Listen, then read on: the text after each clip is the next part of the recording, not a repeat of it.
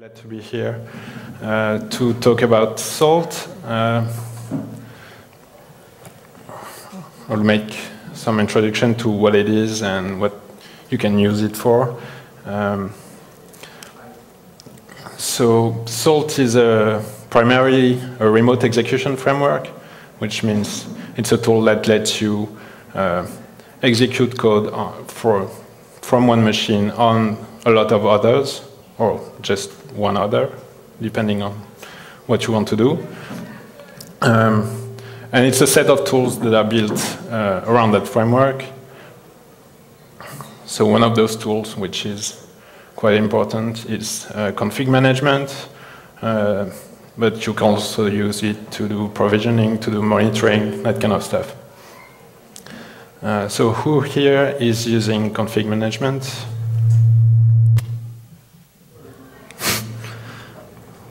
So the majority of you.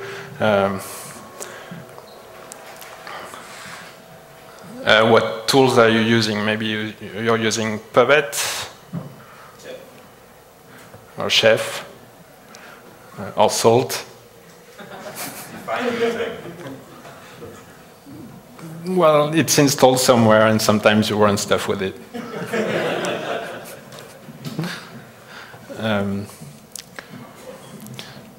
I see that Tolef is using everything. Not Ansible. Well, I'm not using Ansible. We are. Flamefest. Yeah. They're all terrible. Yeah, including Salt, I'm sure. I mean, they all have lots of good things and lots of drawbacks. So why would you use Salt? First, it's written in Python, so if you're a Python shop like Logilab is, then that's a pretty interesting point, because it means you can hack it without having to learn yet another language.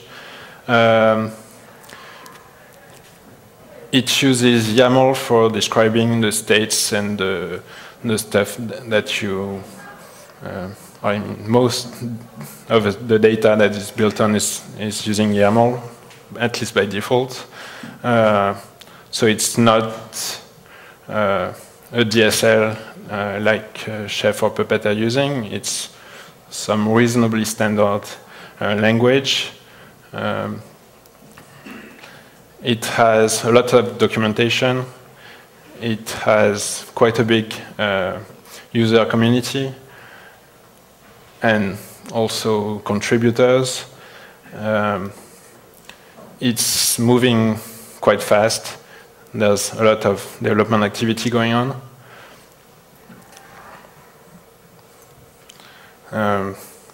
Yeah. So there are also reasons not to use it. One of them is that it's written in Python, so if you don't like that, then you're probably better off with something else. It's also a young project, so I mean, getting more mature, but the fact that it's still fast-moving means there's a lot of stuff going in. Some of it is stable and mature, and some of it less so. So you have to keep up with the development. And one of the controversial aspects is that it doesn't use something like SSH for the communication between the machines. It has its own protocol based on 0MQ, and does its own crypto and authentication on top of that. Yes, Martin. I just wanted to add. Hello? Hello. Just wanted to add one thing. It also rolls its own Python module loader. What could possibly go wrong?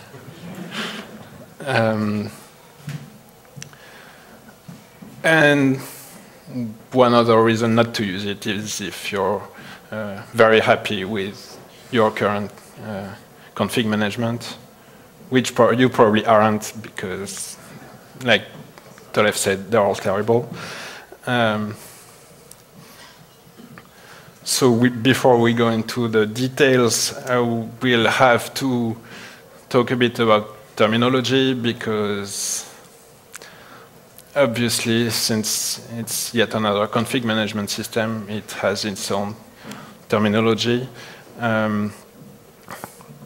So usually you have one master, which is the machine that has all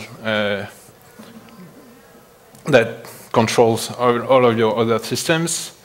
And those other systems are called minions. So yeah, usually you have only one master and 1 to 1,000 of minions. Yeah, you can also have a more complicated topology if you need that. So the way that works on the network level is that the minions open a connection to the master, so you don't have to open any new ports on the minions. And then they wait for stuff to do, and then when they execute stuff, they return the results back to the master asynchronously, so you can run a command on 1,000 minions, and you get the results back as they come in. Another word that is needed is the grain of salt. It's static data that is on each minion. So, for example, this. No, it's here. Okay. Fracture. Hey, GNOME. Put that here. No, it doesn't want to.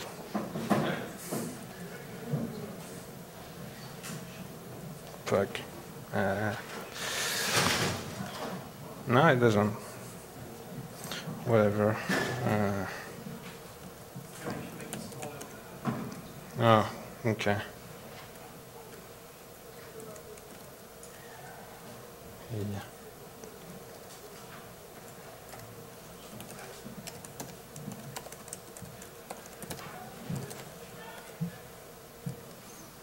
Okay, no, that's still.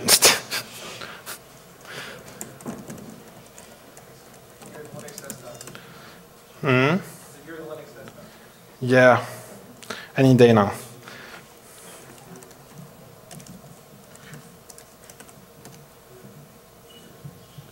Yay.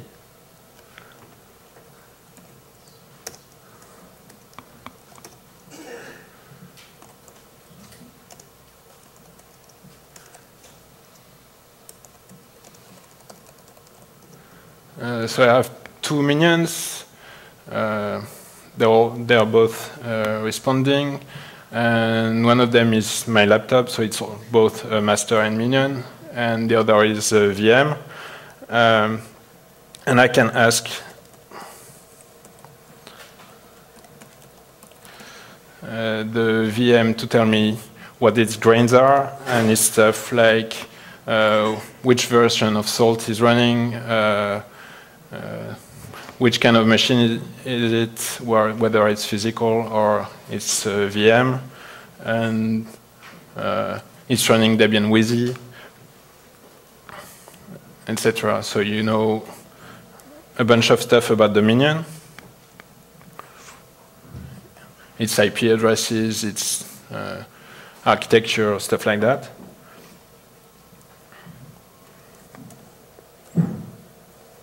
And yeah, no, that doesn't work.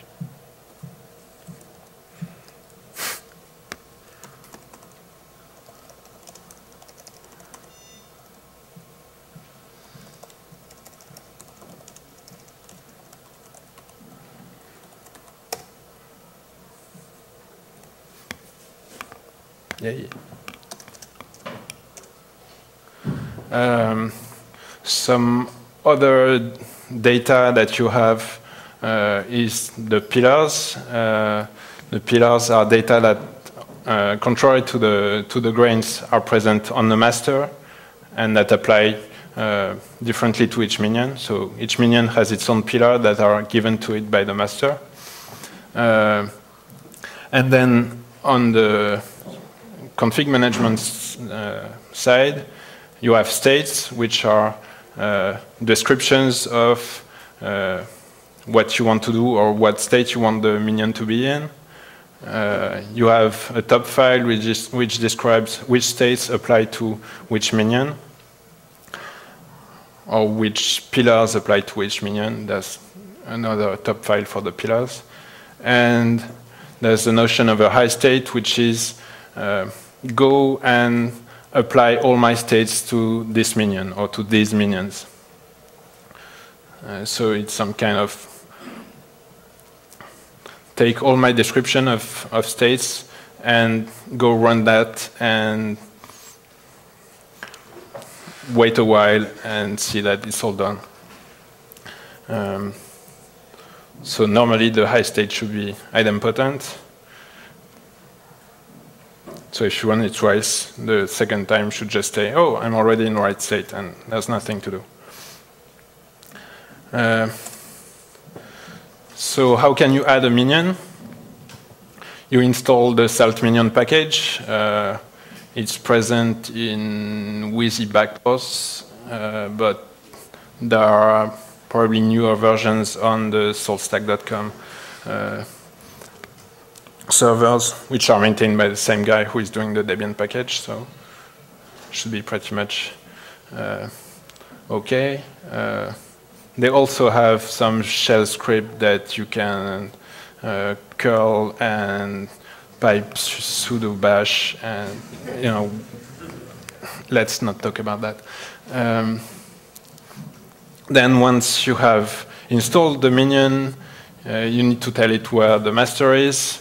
By default, it looks for salt. And then you start the minion, and it will go try to connect to the master. But since the master doesn't know about it, you need to check that the public key that it sends to the master is the right one. And then once you accept that public key, you're good to go.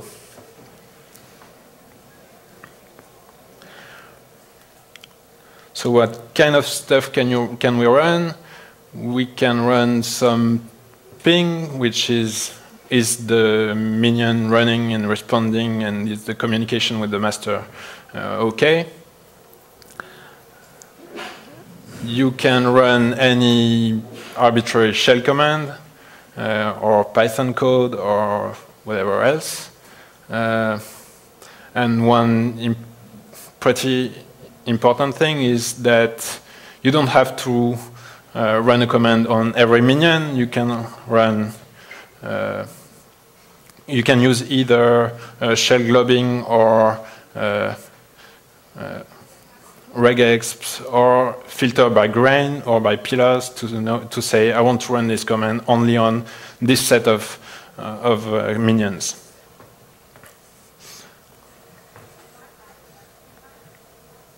So for example, here I run the grains.item kernel release command only on my minions who are running Jessie. So in my two minions, one is running Wheezy, one is running Jessie, and we'll see that the master will see that it only applies to one of them.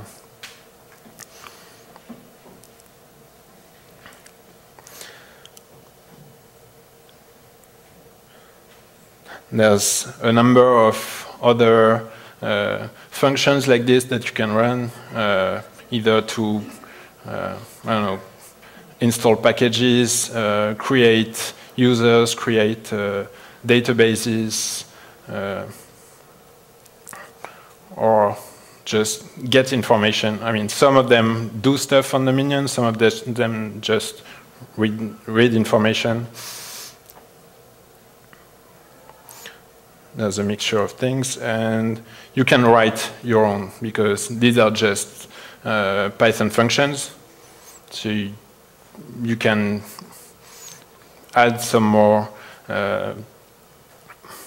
functions there, and they will be synced from the master to the minion, and you can run them just as if they were built into Salt.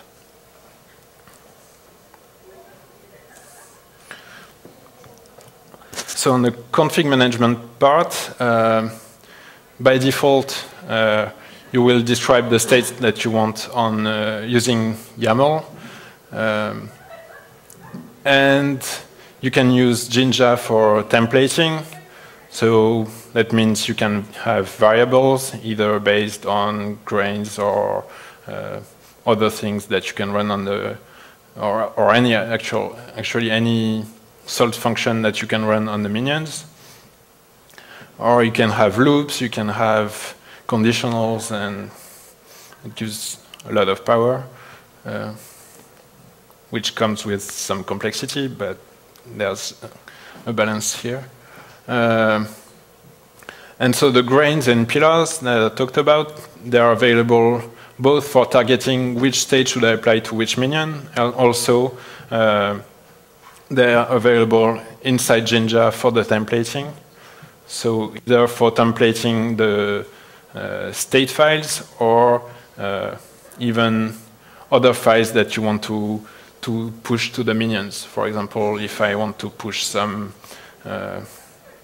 Apache config file, I may have some differences between the minions, and I will use the same template, and the minion will do the work of replacing the template stuff with the right values.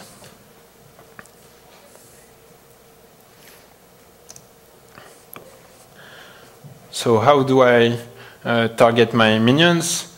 So I have this top file which says, okay, my common state applies to everyone,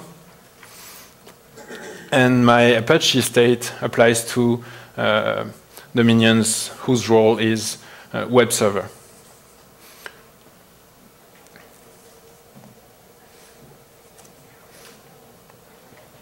So what does my common state do? It says I need to install the vim, less, and DebConf packages. I may want to template that to say the DebConf package only applies to the Debian hosts and not to the Red Hat ones. Since there is a grain that tells me whether some machine is Windows or Red Hat, Debian based, I can do that. I can do that either here in the SLS file, or using different SLS files and targeting in the top file. So I can have some more complicated SLS files, assuming that I have for every machine which is a web server, I tell it, okay, you are serving this and this and this vhost. I can access this data in my SLS file and say, okay, I have the Apache 2 package installed, and it's also I also make sure that the Apache 2 service is running, and that it's restarted whenever I changed one of these vhost files. So this is incomplete because I need to define what this file contains, but this kind of idea of replacing some template with the data, and since the master can serve as the file server, I can have the template on the master and say, okay, and tell the minion, okay, you will get the template from here and replace the variables in it.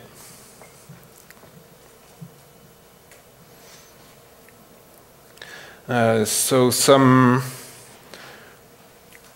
other nice things that Salt provides is integration with cloud or virtualization APIs.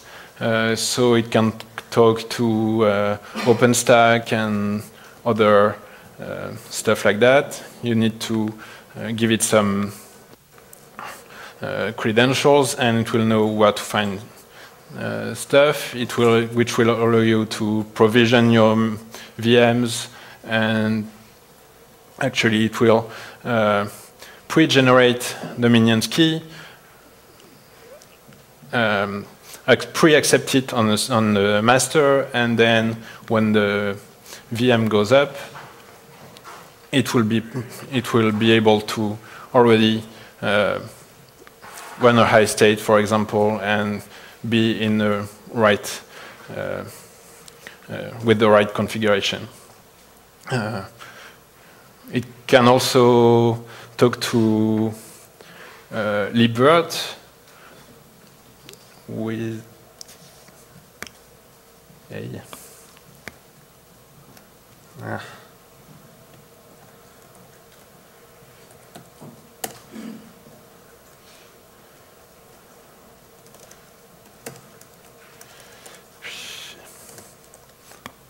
Whoa.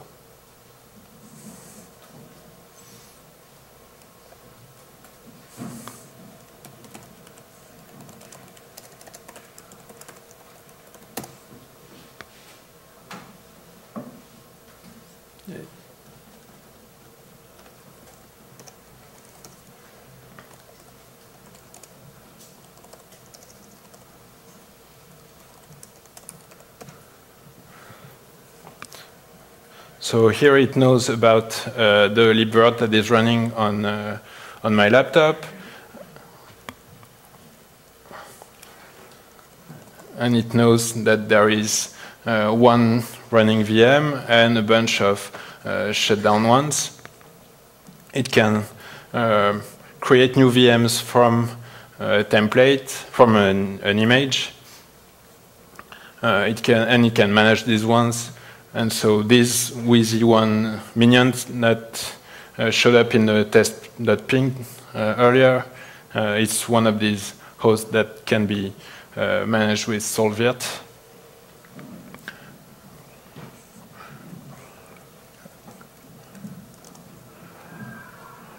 I can get documentation on any salt module or function with this -d option. So for example, if I want to see some info about my WYSI1 VM, yeah, if I tell it which VM, it will be better here. Yay. Okay, so it tells me about its network address, its graphics, its disks, and stuff like that, which I could get through libvirt directly, but Salt gives a unified way and a programmatic way to work with this.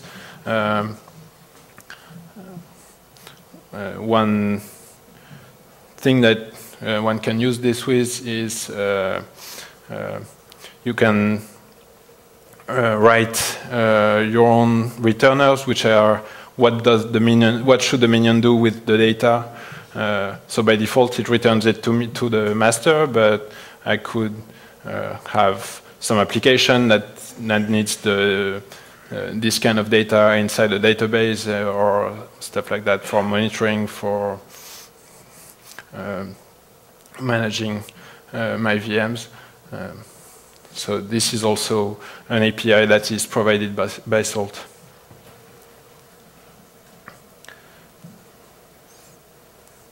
So I guess that's all I have for this overview, and now if you have any questions.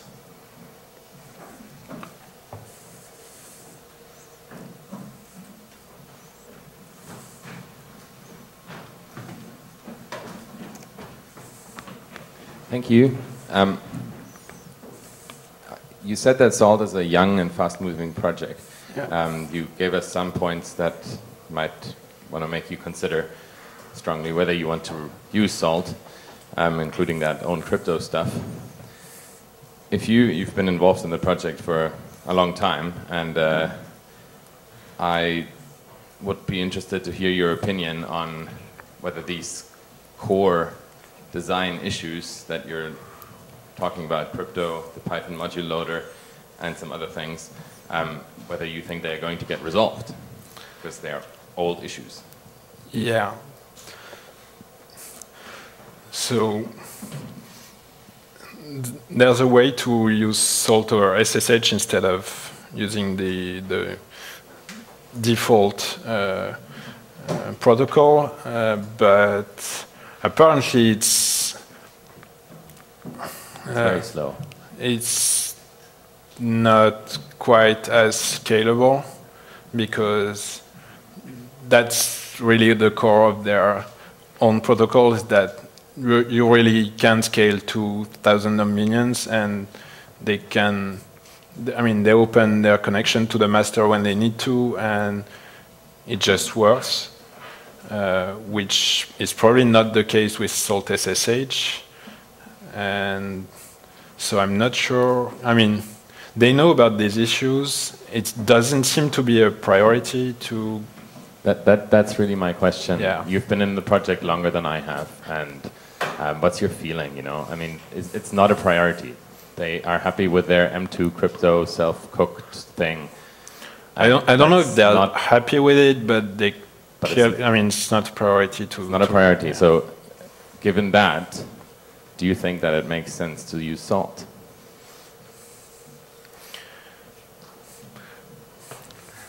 I think there's enough people using it now that there's going to be, or there has been review of their protocol by, I mean, I hope that I mean, there have been some reviews of Salt, there have been some CVs, but you know, the crypto stuff, I don't know if it's, I mean, how much it has seen, how much review it has seen. Hello. I was wondering, like, is there a specific reason that you selected Salt instead of, say, Ansible, which seems to be very similar, but has some, that does not have some of the downsides you mentioned?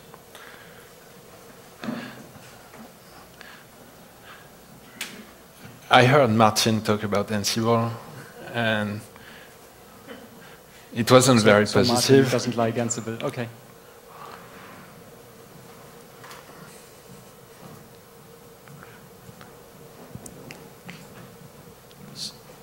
Apparently, I mean, the Ansible project is basically a one-man show, from what I understand, which... Okay.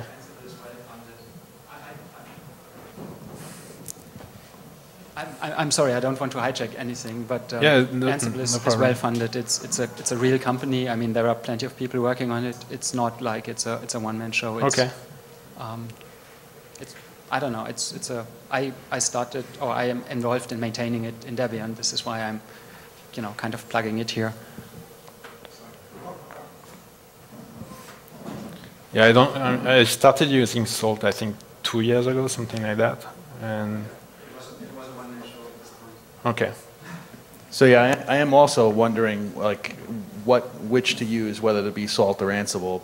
But besides that, I'm also wondering if the management for virtualization crosses over from KVM or, you know, to other virtualization technologies. I know there's some integration with stuff like Vagrant and Docker.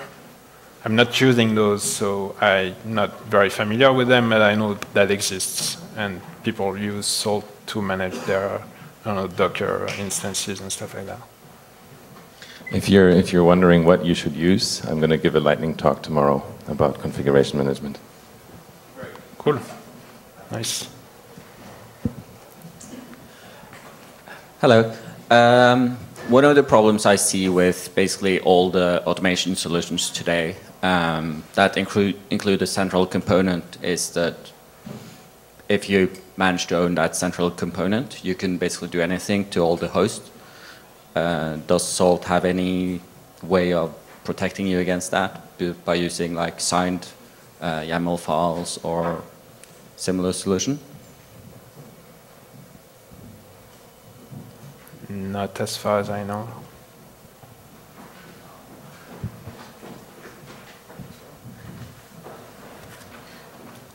some degree, that's a sorry.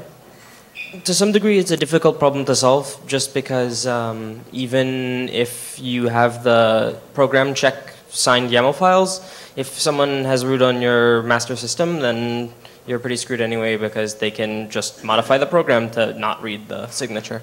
There are some techniques of dealing with it, SSH keys. For example, you could simply use agent forwarding and not have the SSH key local to the central machine. But it's going to be hard to get around the fact as long as you have a centralized host. I mean, you could run Ansible in a decentralized way. Like, you don't have to have a traditional master node. Say again? Could be stately salt. I'm not arguing about salt and squid and all stuff. I think it's... Oh, sorry.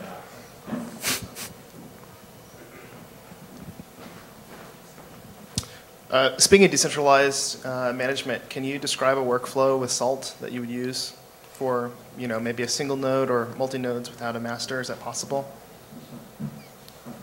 Can you repeat that? I'm not sure I understood the Yeah, question. my question was essentially, how would you use Salt in a decentralized environment? Could you use it without a master, or is it explicitly required?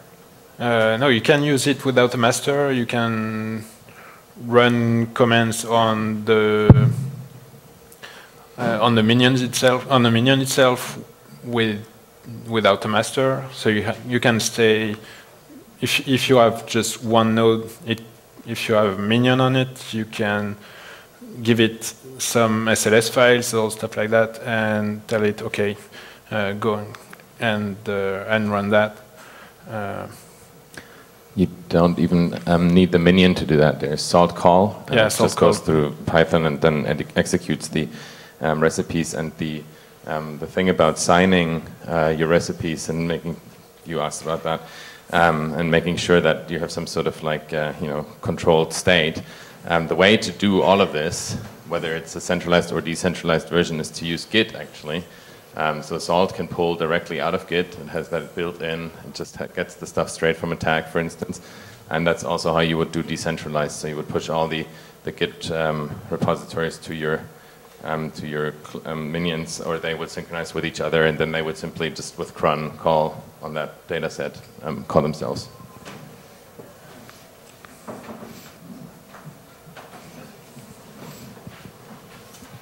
Well, then you still have the problem of if someone gets into your Git repo and puts stuff in it, yeah. I mean, they can run any code they want on all your machines. So.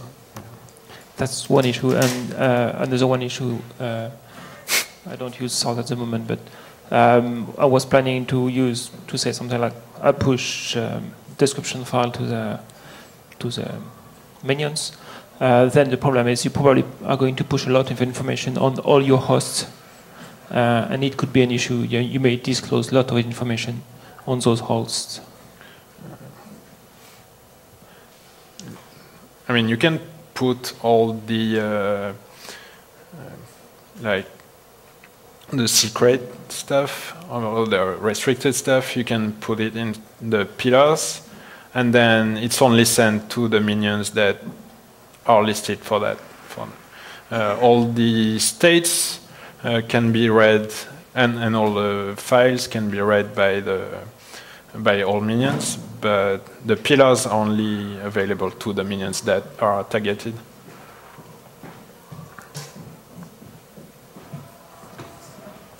Hi. Supposing I wanted to adopt, configuration management throughout an enterprise with Salt, what should I put into Salt? Should I put every bit of configuration for every application, even if it's just a single instance, or are there some things I would want to configure outside of the Salt system?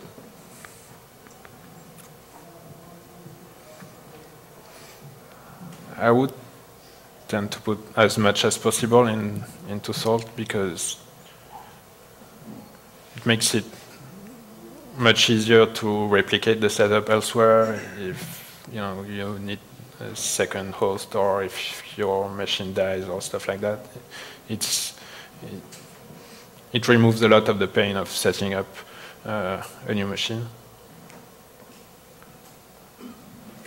I mean, when you start using it, you put things like one by one from the local config into the config management, but because you're not starting from scratch. But I think it makes sense to put as much as possible in the config management tool. Yeah, to answer that question, I would really ask the question, do you ever think you might reasonably want to have a staging and/or development environment with these things in? Yeah. If the answer to that is no, then maybe you're okay with just having a backup of that host, but in general, just put everything in. It's just less work.